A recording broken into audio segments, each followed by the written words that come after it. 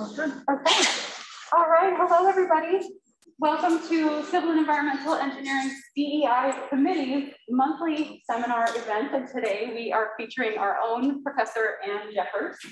The title of Ann's talk is Lessons on Mental Health from a Professor with Mental Illness. I want to tell you a little bit about Ann. Her research focuses on fire safety engineering, finite element analysis, and computational methods. She's earned a number of awards, including the prestigious National Science Foundation Career Award in 2013, as well as the Harry C. Bibblestone Award, also in 2013, for a paper published in Fire Technology. Ann is an advocate for mental health and seeks to bring knowledge and awareness to the general community about what it's like to live with mental illness, and she's exploring this extensively in her writing. Her forthcoming memoir, Can You Hear the Music?, a memoir about mental illness in the Academy, describes her experience being diagnosed with and recovering from bipolar disorder and PTSD. Ann is also leading a DEI committee task force on addressing mental health challenges in CEE. So for those of you who are in our department, please keep your eye out for a survey that will be coming in approximately a month timeframe, so we can get a sense for challenges in our own department and make recommendations for improvements. A couple of logistics. So if you're on Zoom, please, anytime you have questions, please type them into the chat and I'll be monitoring the chat. And I will then read your question to Ann during the Q&A. And also at the time of the Q&A, we will turn off the recording. So the talk portion will be recorded and then we'll turn it off when we switch to discussion. Okay, and with that, I would like to welcome Ann and thank you all for joining us.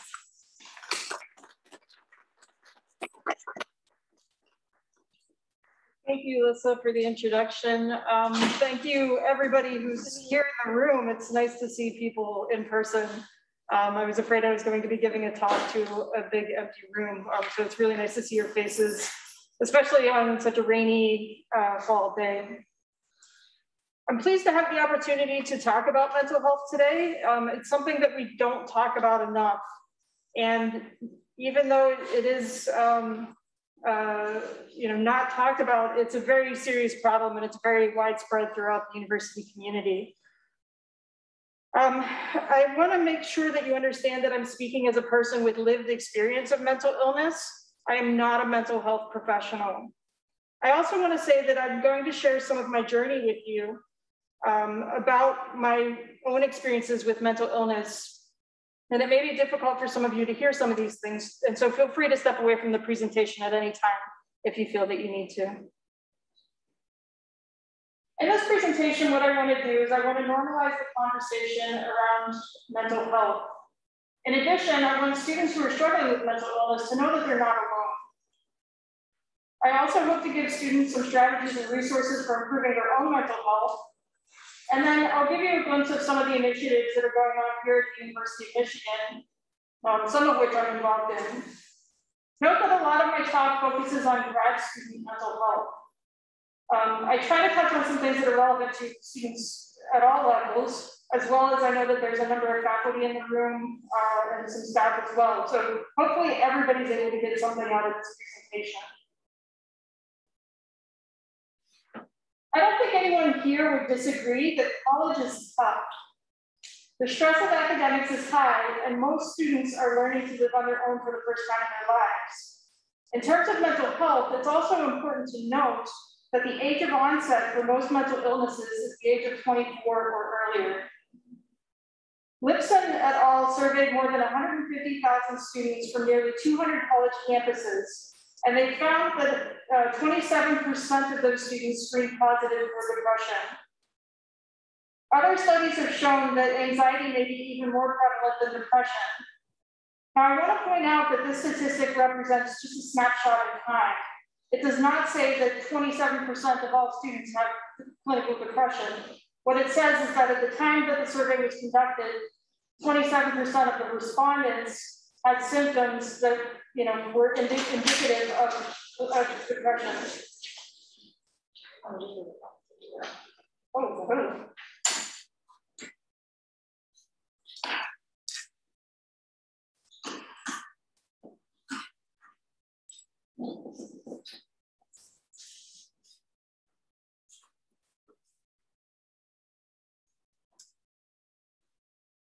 Is what good? Can you hear me? No? Oh, there it is. Yeah, not a problem. Okay, so where were we?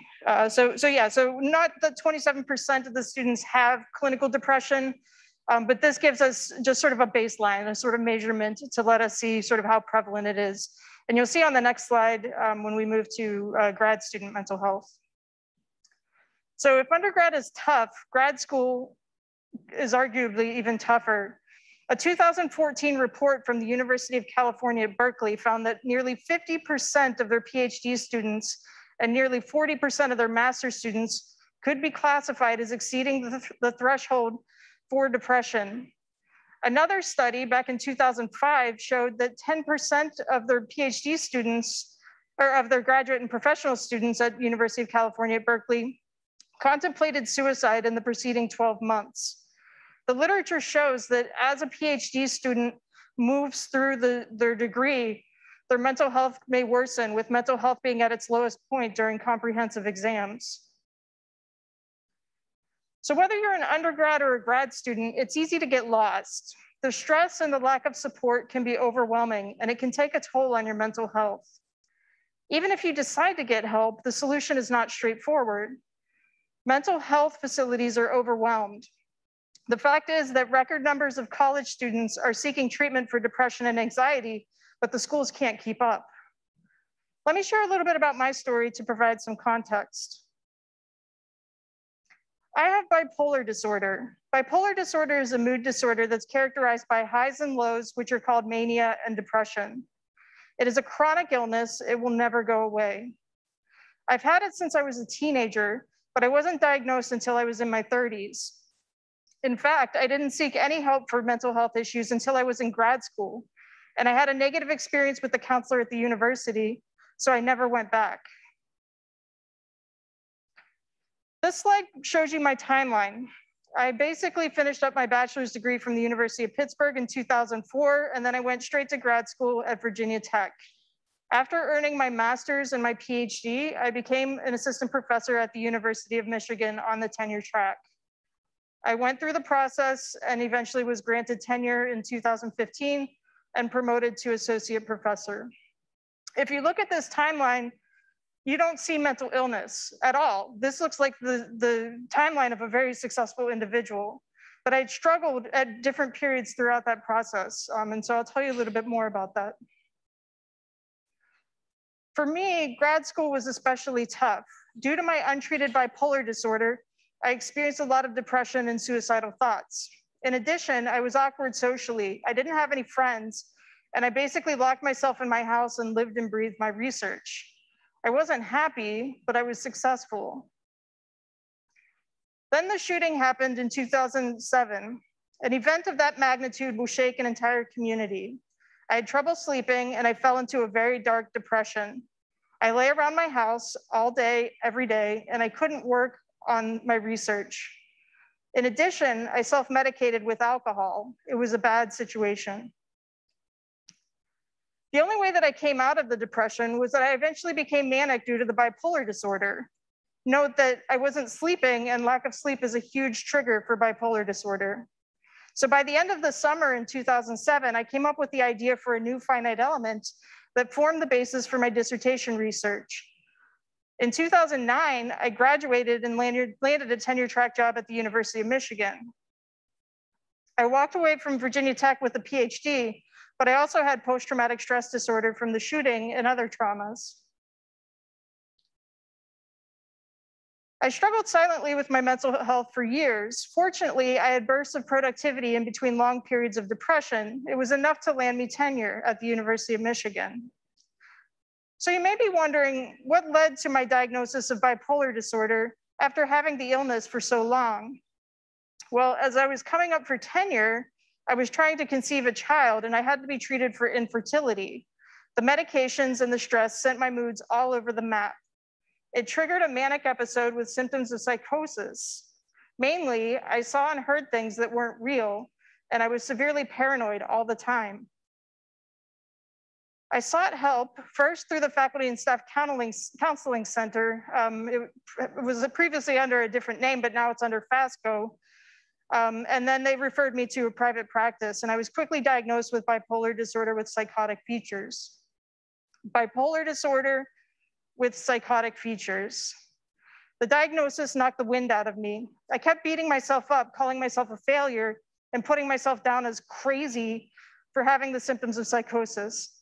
It was a very difficult time. I began treatment, which involved medications and therapy. In addition, I had to learn how to live again. I was still very ill for nearly 2 years, and my productivity tanked during that time. I continued to teach my classes and advising my students, but I struggled with my responsibilities. Nonetheless, I went to therapy, I took my medications, and I reached a point of stability.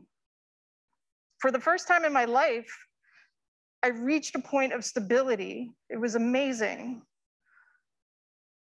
During that time, when in these photos, you'll see me doing things that I enjoy. I spent time with my family, I traveled, we adopted a puppy. His name's Jasper Mustachio. Doing all these things that I enjoy and really just focusing on living and finding purpose in life again. I focused on myself until I got better. Note that even though I'm stable now, there's always the possibility for relapse. A relapse can be triggered by lack of sleep, by stress, even the weather. Having bipolar disorder, I have to constantly monitor my moods and report to a psychiatrist and a therapist. Nonetheless, I'm more resilient now than I've ever been, and I'm finally turning my attention back to my work. From my experience, I've become very sensitive to the mental health needs of others, and I'm now a huge mental health advocate, which is why I'm standing here today. From my story, you can see themes that are common among university students. So let's see what the literature has to say.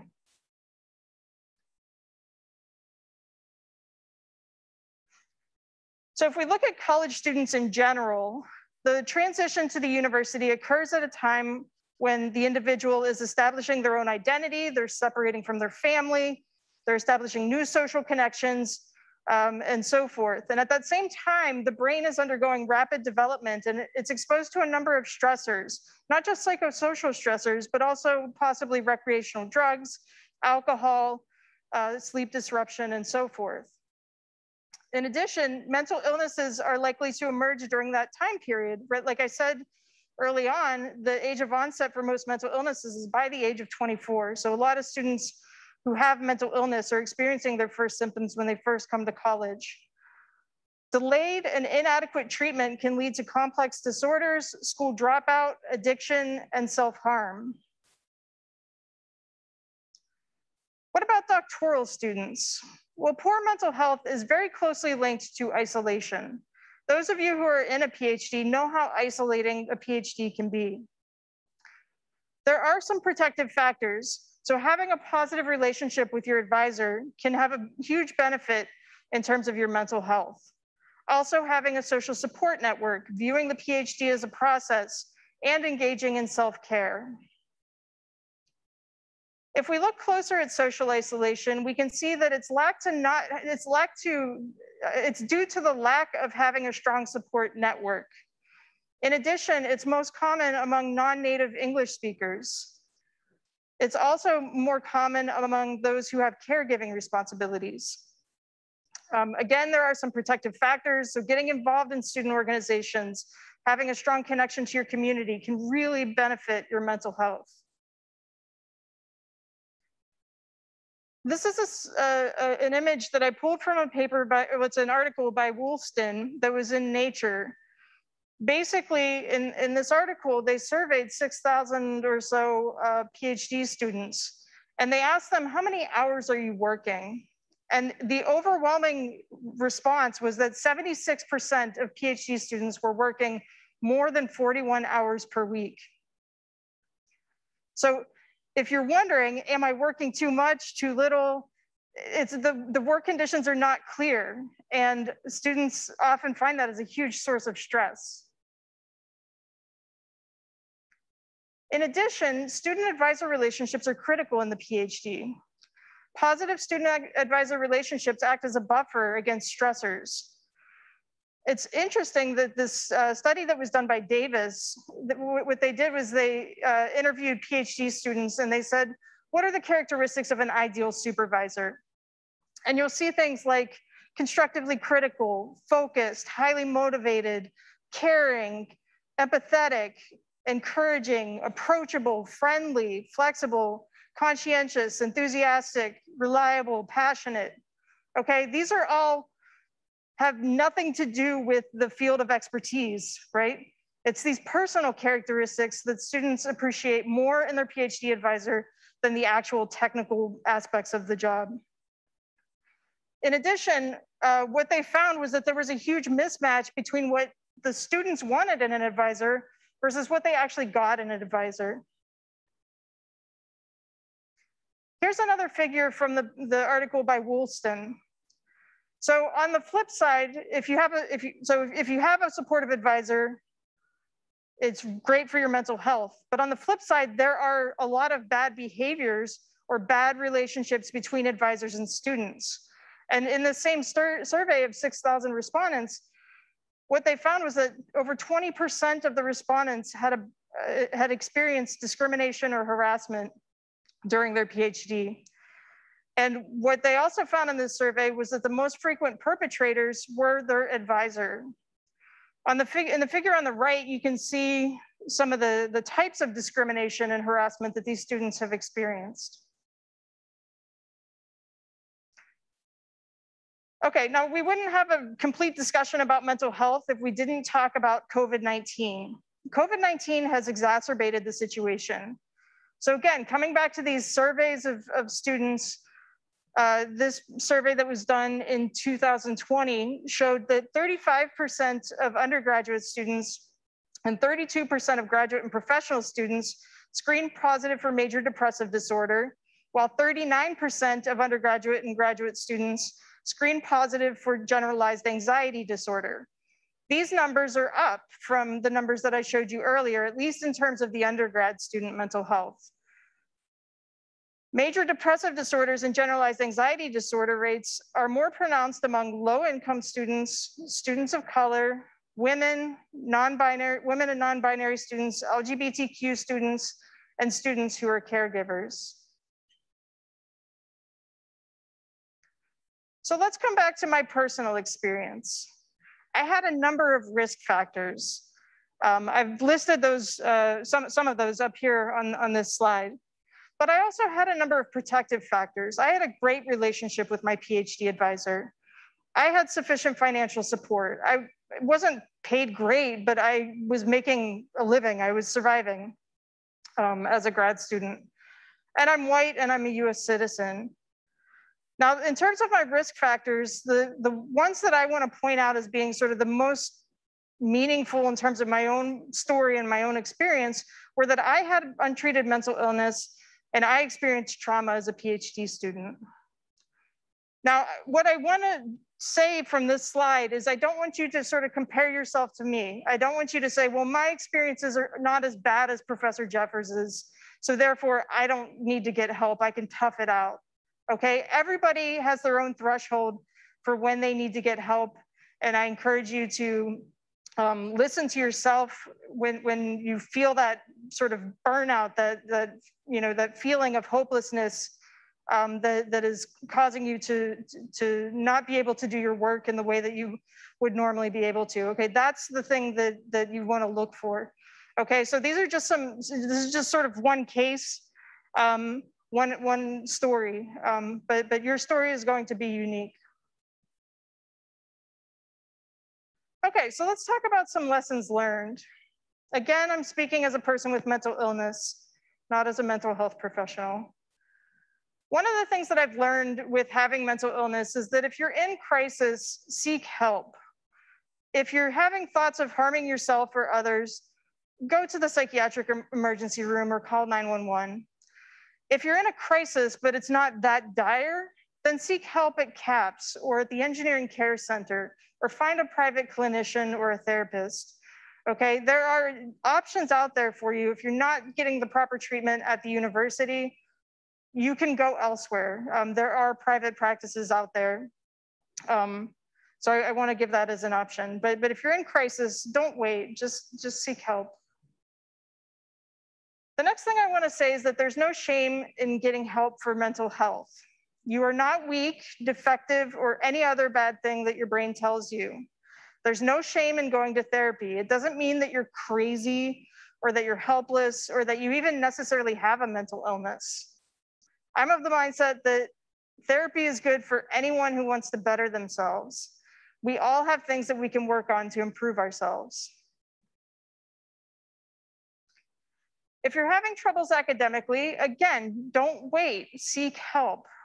Don't be afraid to talk with your academic advisor, whether you're an undergrad or a grad student. Your advisor should be able to point you to resources on campus. In addition, if you go to the Care Center's website, you'll see that they have links to a lot of different resources, both for undergrad and grad students. So take advantage of those resources. Arm yourself with skills to positively affect your mental health. Now, I'm not going to tell you that attending a yoga session is going to fix all of your problems, but there are some strategies that you can utilize that have been shown to generally improve your mental health. And I've listed some of those strategies here on this slide from a paper by Poole and Qualter from back in 2012. The strategies shown on this slide are tools that you can use to combat stressors in your life. Surround yourself with people who make you better. Again, school is an isolating process. PhD is a very isolating process. Make sure you stay connected with people. If you aren't getting what you need from your advisor, then look elsewhere. Your advisor is only one person and they're not the only person. You can and should find others who can mentor and support you. Also, don't underestimate the importance of friends, peers, and family when it comes to mental health. If you need accommodations, don't be afraid to ask for them. A diagnosed mental illness is a recognized disability, and sometimes a simple accommodation can make all the difference. Now, the way that it works here at the University of Michigan is you go to the services for students with disabilities office, you have to provide documentation that you have a condition, and then they have this sort of standard menu of accommodations that they can provide you. What I want to say is that it's not a perfect fix. It's woefully centered on undergraduate students, which is something that I'd like to change, but it's worth at least exploring if you can get some help to support you with your condition. I'll give you an example. So this came up in conversation just the other day with a faculty member across campus. She said, the accommodation for anxiety is time and a half. Can you imagine taking that accommodation and trying to apply it to your prelim exam or your qualifying exam? So you get time and a half with a room with this intimidating group of professors. And, so it's not one size fits all, but, it's worth at least exploring. Take a leave of absence if you have to, but remember that it is always your decision to take a leave of absence. Nobody should tell you that you need to take a leave of absence. You do it on your own terms. And when doing so, weigh the pros and cons. I don't have a whole lot of advice because I don't have a whole lot of experience with this particular topic, but Rackham has a leave policy that you can look into, and I would say just make sure that you talk with people, talk with professors, talk with students before you make that decision. Take time to work on you. So college and grad school is the best time to do this, in my opinion. Identify your weaknesses and begin to work on them. For example, I wouldn't have been able to interview for a faculty position at all if I hadn't worked on my social anxiety when I was a grad student. Structure your days. Routine is essential for good mental health. Wake up, work, eat, go to bed at the same time every day, or at least roughly the same time. Having a structured day is really important, especially when you don't have structure from classes. So you're a PhD student and your day is sort of just work on research.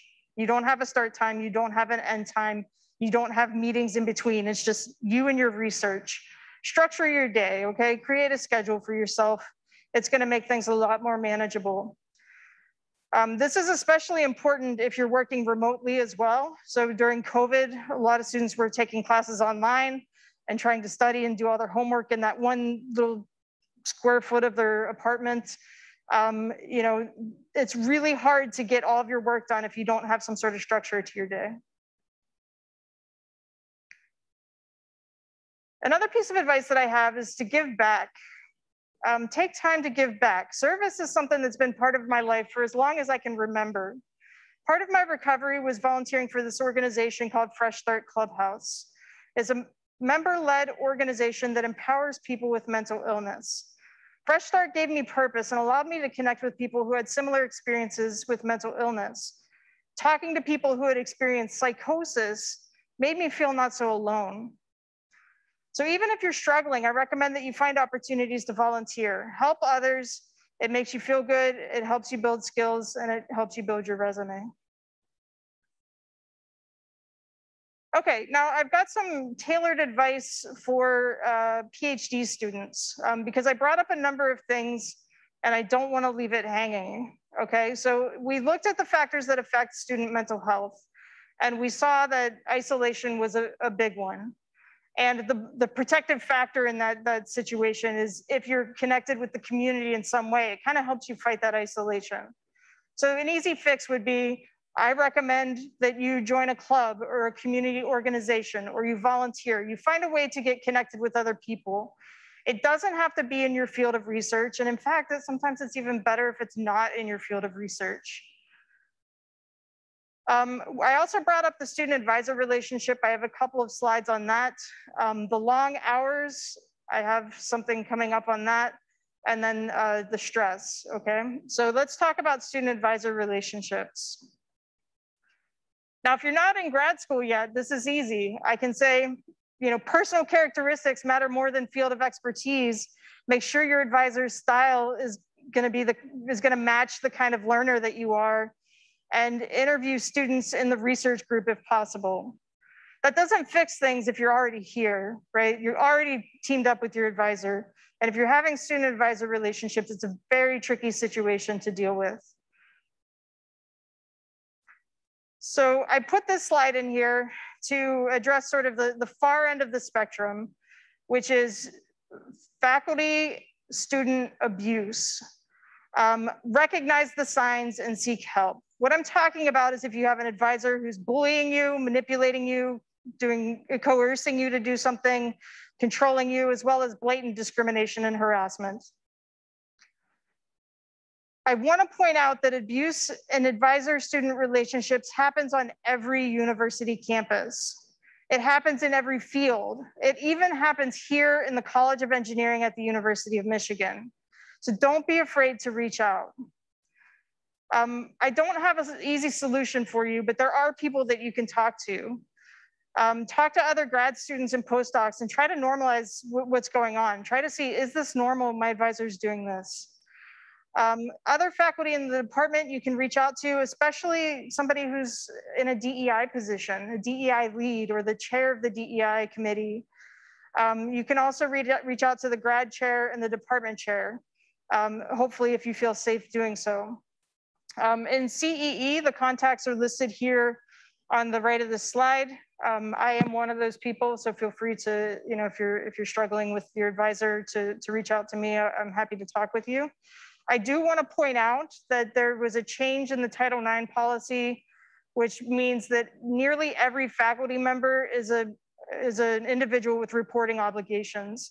So if we find out of a situation of sexual or gender-based discrimination or harassment, we are obligated to report that to the Office of Equity, Civil Rights, and Title IX.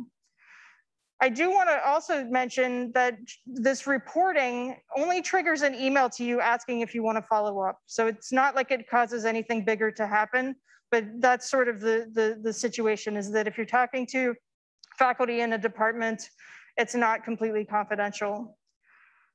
If you want a confidential resource, I recommend that you reach out to the ombuds person. And I've included his information on the top right of the slide.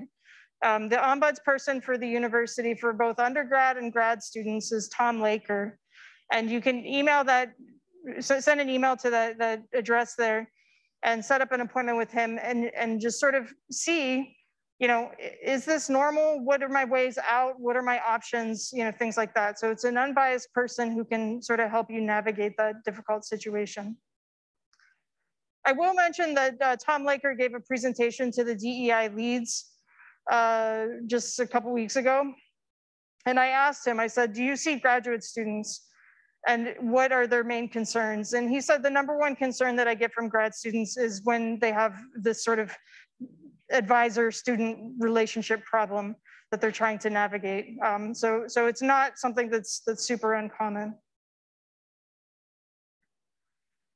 Okay, I'm gonna tell my faculty colleagues to turn their heads because I'm gonna say something that's probably not popular amongst them, but work hard, but protect your time. School doesn't have to take up 24/7 of your life. You deserve a life outside of school. And if you have a life outside of school, you're gonna be more productive in your research.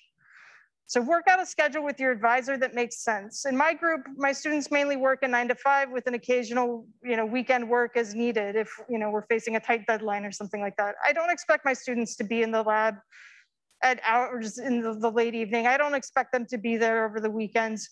If they want to, that's fine, that's their decision. But I don't sort of force them to work when at times when I'm not even working myself. If you have to work weekends, find a day or two during the week that you can take off. There's no written rule that you should be at your advisor's beck and call 24/7. Okay, so let me give some advice to the faculty in the room now. I want you to think about your role as a PhD advisor and think back to those characteristics of an ideal PhD advisor that I mentioned on a couple slides earlier and try to emulate those. That's what's really meaningful to the relationship that you're forming with your student. I also recommend that faculty talk with their students about expectations regarding work hours so that there is no ambiguity, so that everybody knows sort of when you're expected to be in the lab, when do you get time off, when do you get vacation time, those kinds of things are just sort of not talked about and we just expect you to work whenever. That's not a good situation from a mental health perspective. For faculty, I also encourage you to participate in the MORE mentoring program through Rackham and formulate a mentoring plan with your students. And then advocate for structural changes to create a more inclusive environment. So the more people who are sort of on board with creating an inclusive environment, the more likely we're able to bring about structural changes that are going to benefit everybody. Okay, now coming to teaching, because I know that some faculty had questions about sort of teaching and how can we be more supportive in the classroom. My recommendation is to be as flexible as you can with deadlines. And this, of course, has to be done within reason. If you're teaching a large undergrad class with a couple hundred students, it's really hard to be flexible with deadlines. But having said that, for people who struggle with mental illness or who are struggling with mental health in general, they sometimes miss deadlines. And students are very poor at managing their time anyway. And so they may, I was working on this, so I didn't think about this until it was too late and so forth. So those situations are not students being lazy. Those students are situations who are just struggling to be independent. And so I recommend being as flexible as possible. I also recommend considering untimed exams, and I'll explain to you why. So there are a lot of students on campus who have disabilities. There are a lot of students on campus who have undocumented disabilities. And so those students have a condition that is preventing them to participate at their full capacity, but it's not documented, and so they aren't getting the time and a half on an exam, right? So to level the playing field, what I do is I give students, if I'm giving a 1 hour exam, I'll give the students a full 2 hours to work on it. I'll design the exam to fit within the 1 hour time period, but everybody has that extended time. And the students who get time and a half, if you may be worried that that's gonna take them 3 hours to finish that 2 hour exam, They don't need it actually, because they only need the time and a half. So almost nobody extends it beyond that 2-hour time period. And I found that performance on my exams has improved as a result of doing that. If a student isn't attending class or submitting homework assignments, be proactive and reach out to them. This is something that I try to do in my classes. If I notice that a student isn't participating, I'll send them an email and just say, hey, you know, I was just wondering what's going on. Is there something that I can do to help you get caught up with your work? More times than not, the student will be honest and say that there's probably something major going on in their life. And so then you're able to work with them to get them caught up and on their way. Note that if you're reaching out to students individually, you should also be prepared to make referrals to the care center and to CAPS and whoever else, okay? Because the student may bring up something that sounds like, you know, hey, they're really struggling with mental health. Maybe they need to see a counselor. You should also respect a student's decision to share or not share about mental health issues. There's a lot of stigma around mental illness, and a student may not feel comfortable disclosing to you that they have mental illness, or they may feel comfortable disclosing. I notice with the younger generations, they're more open about it. They don't have any hesitancy in saying, hey, I have condition X, you know, just be respectful and be mindful. Don't pry. Okay, this one applies to everyone in the room, everybody on Zoom. Eat, hydrate, sleep, go to your doctor's appointments, exercise, avoid alcohol and drugs. This is just basic self-care. Take care of yourself and your mental health is going to improve. Okay, so I also want you to know that things are changing for the better here at the University of Michigan. The administration knows that students are struggling, especially due to the pandemic, and they're committing resources to improving student mental health. The Student Mental Health and Innovative Approaches Review Committee looked at student mental health across the board, and it sparked new initiatives like Wolverine Wellness, which offers trainings and coaching to units on campus related to mental health, as well as the Collegiate Recovery Program, which supports students recovering from drug and alcohol use disorders.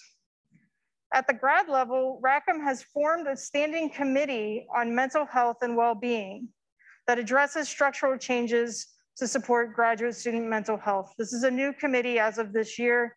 I currently serve on it. There are other faculty, staff, and students who are on this committee, but they're aware that graduate student mental health is a real problem and we need to be doing something about it. And then the last bullet point here is an initiative that I'm trying to start here at the University of Michigan. So I told you about Fresh Start Clubhouse and how meaningful it was to my own recovery. I'm not a member of Fresh Start. I just volunteer there. I'm president of their governing board, but you know, I consider myself to be sort of an affiliate member. But I think that we can also apply that concept of a clubhouse to the university. The clubhouse is a peer-led community that seeks to improve mental health and address things like transportation and housing and employment and schooling and so forth. So what I want to do is to try to create something that's going to take that clubhouse model and apply it here at the University of Michigan. And I've been in contact with the director of CAPS and the director of UHS and the director of Wolverine Wellness. And so we're meeting to discuss this possibility. These initiatives are fairly new. Many are not even underway, but they demonstrate that student mental health is on the radar of the university administration and that change is happening. Okay, so we'll wrap things up and then we'll move to a question and answer session. Basically, I shared my story with you today because I want you to feel like you're not alone if you're struggling in any way with mental health. The data show that many students are struggling as well. I mean, you saw it in Berkeley, 50% of their PhD students who responded to that survey said, I'm feeling symptoms of depression. The university does have supports in place, and I've highlighted some of those to you here in this presentation.